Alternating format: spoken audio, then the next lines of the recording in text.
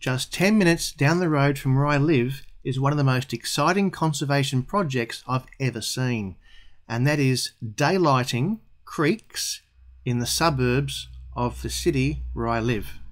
So there are the old concrete drains where stormwater will be quickly taken away via great big pipes running underground.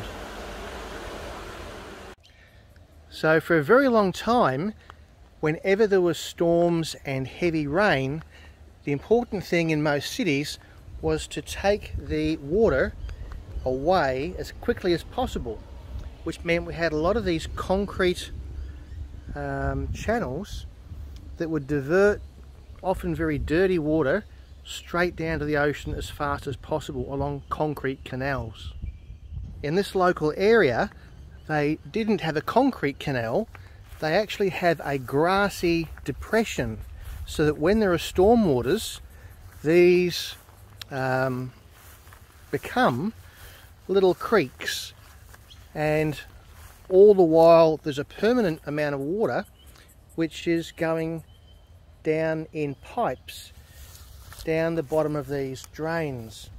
So there is in fact a regular amount of water that flows along these channels, and that of course means that local wildlife doesn't get access to the water, so it reduces the number of animals that can drink, find water, and often find other food in the way of insects, amphibians, things that would naturally be a food source for larger animals.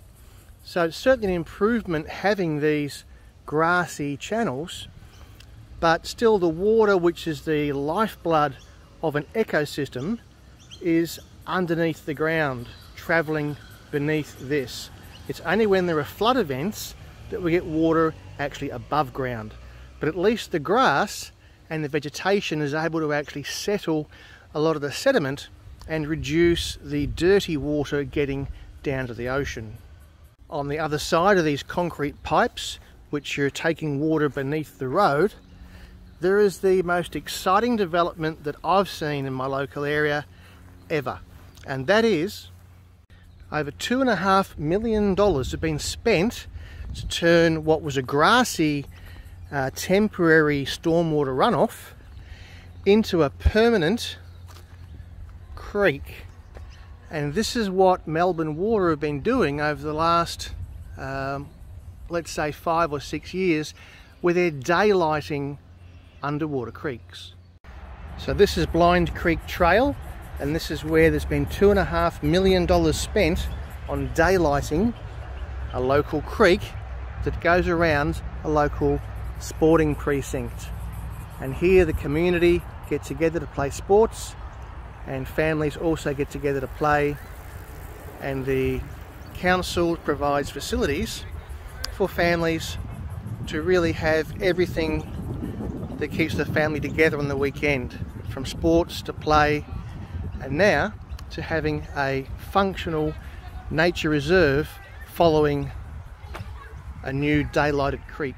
And now in Blind Creek, that's been re-daylighted, we have a functional waterway where we have all types of wildlife being drawn back into the suburbs. I was really hoping to document and film the construction and the development of this daylighting project, but unfortunately the last 2 years with COVID meant that it's very often impossible to get outside during lockdowns. And now that I'm actually able to get outside and show this wonderful achievement of engineering waterways, it's actually looking pretty finished.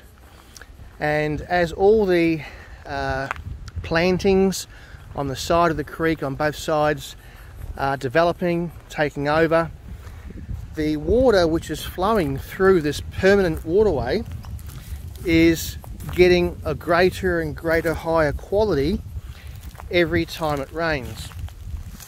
And of course there's enough water flowing that this is now a permanent water source to have wildlife really attracted to this area.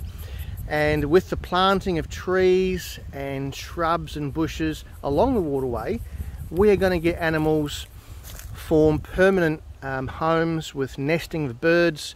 We're going to get a lot of possums actually make themselves at home in these trees, as well as a whole range of other wildlife that just tends to accumulate around water. It's really something to see the amount of planting which has been going on with native species which will develop an understory beneath these very old gum trees that have been here luckily without being chopped down. But we've got a very small number of very large trees, and of course there's no secondary canopy beneath them. So being so open, it makes it very difficult for a lot of wildlife to escape predatory eagles, falcons, owls, which will find small animals and eat them very quickly. But as the secondary growth, the understory develops and thickens up, it'll be much safer for more animals to make this a permanent home.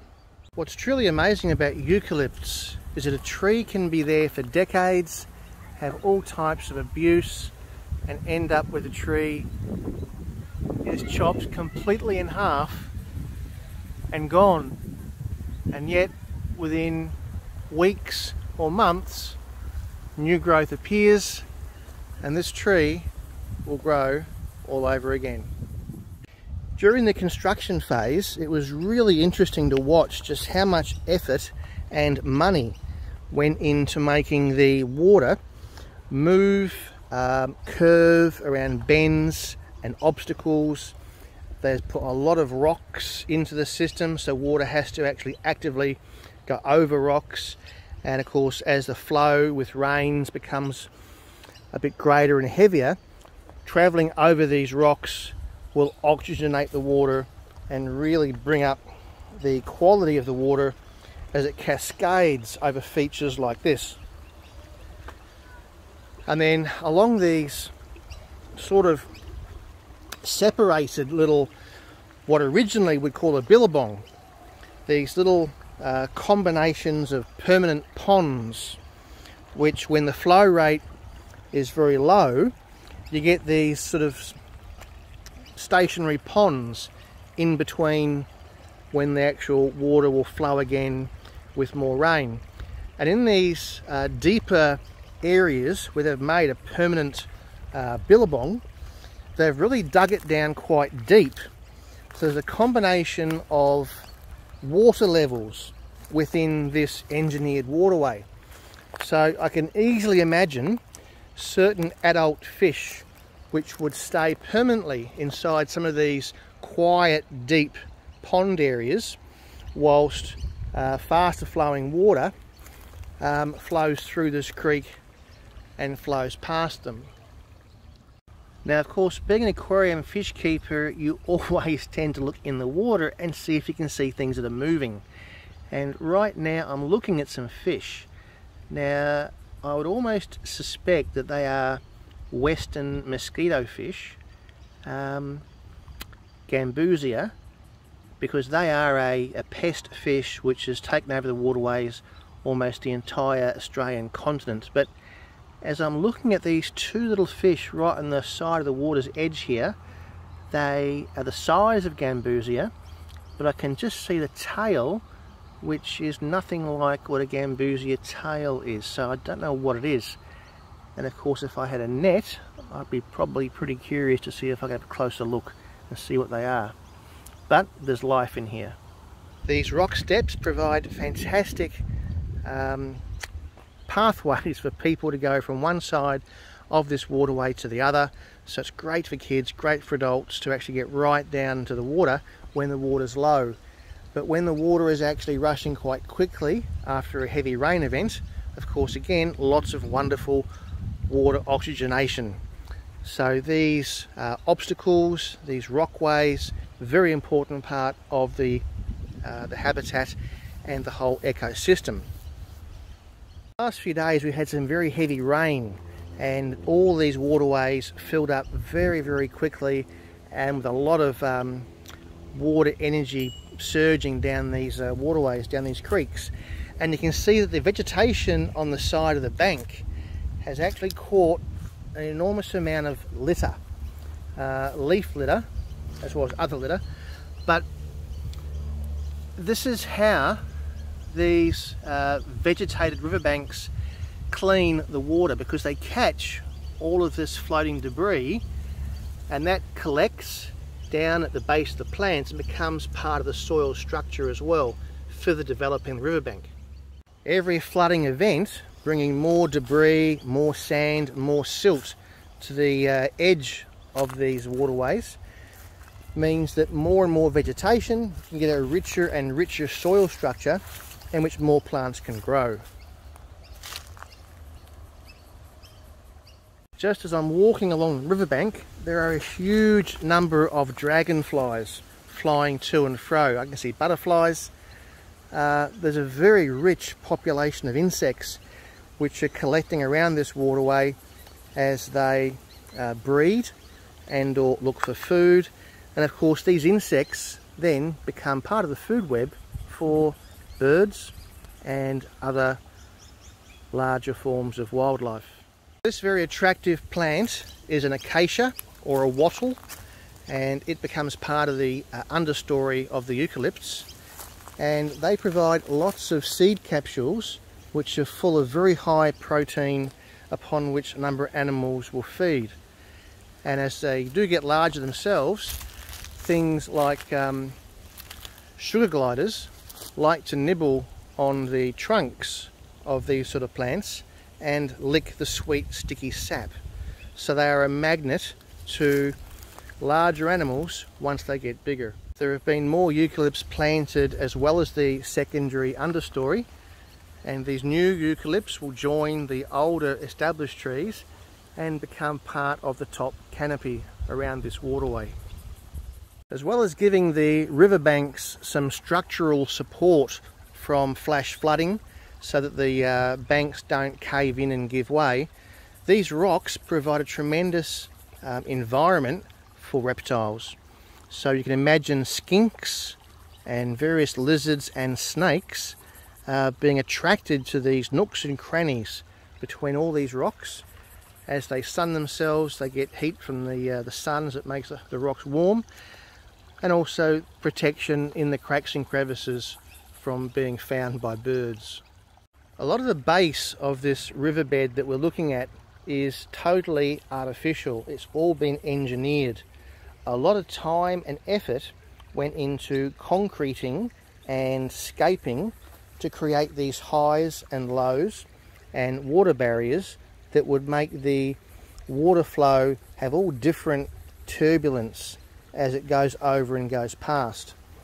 And as we come over here, further down the channel, what you can just make out is they've actually structured a series of rocks to make channels, where there's a deep channel in the middle, and there are much more shallow channels on both sides for water to flow at different rates over these rocks. There's been a lot of effort in the companion planting of hundreds of species of understory plants, from creepers, ground hugging carpets of plants, rushes, reeds, and many plants which will form very dense habitat within which we're going to attract insects and all the animals that will live in the food web from there on up. For people who are living with their backyards adjacent to this magnificent daylighted creek, you've got walking paths which are just a joy to walk along on a nice day and smell the incredible smells of the vegetation beginning to take over.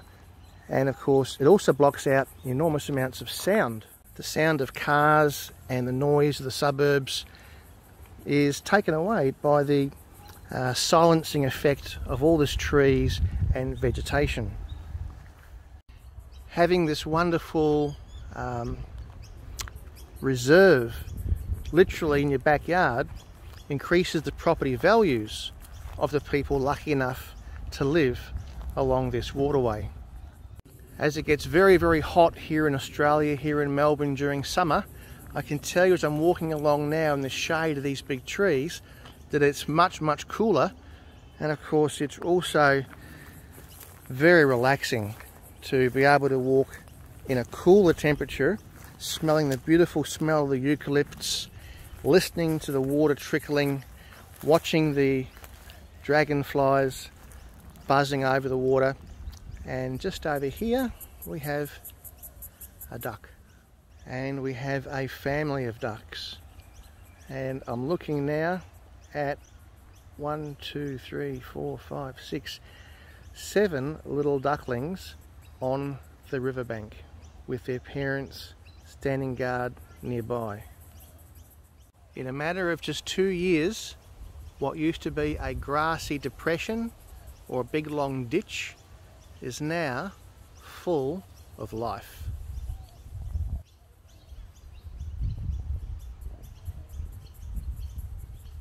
As well as a number of rock works to take you from one side to the other side of the water, they've also included a fantastic walk bridge. And the great thing about this walk bridge is that the materials will last for, I would say, goodness, maybe 100 years. There's no timber being used on this bridge whatsoever, and thank goodness for that.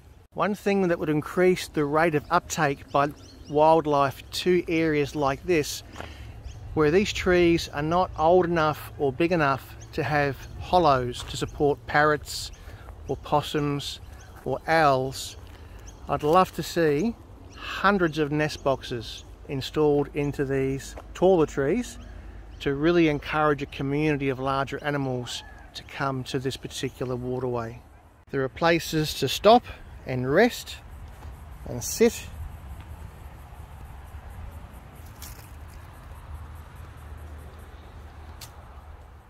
We come along to another rock work which we can walk across when the water level is low, and I'm doing that right now and getting very close to some more ducks.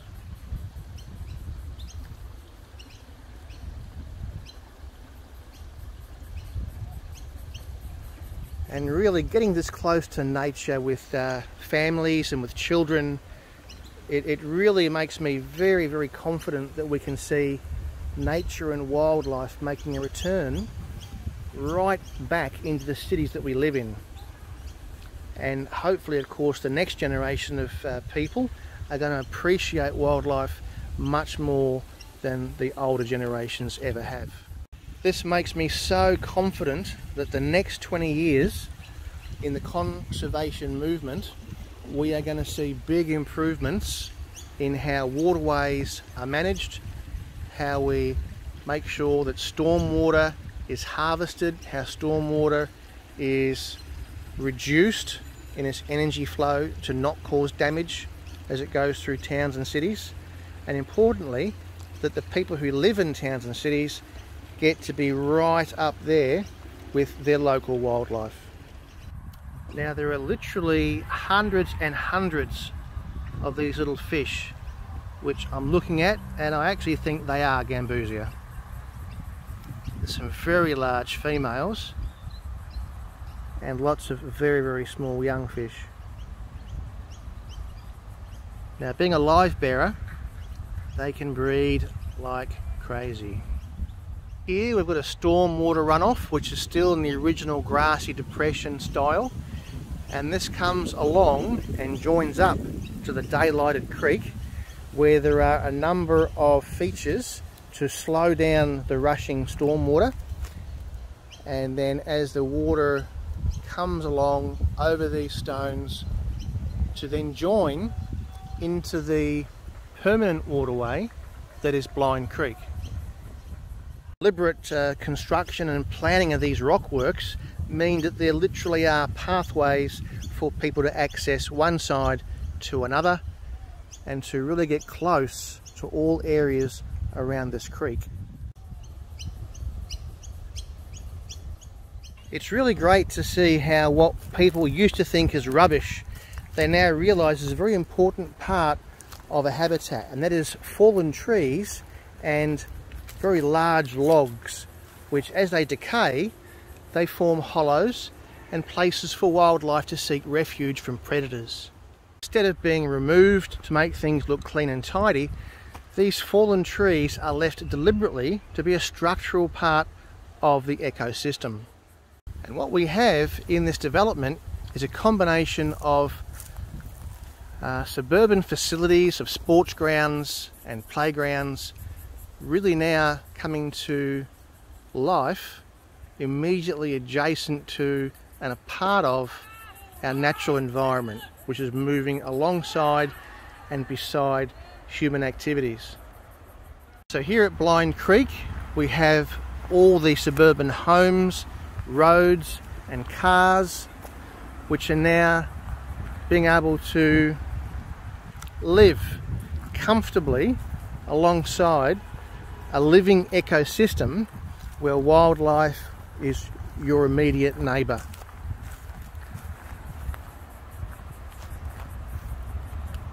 And living with nature just becomes a normal part of every day.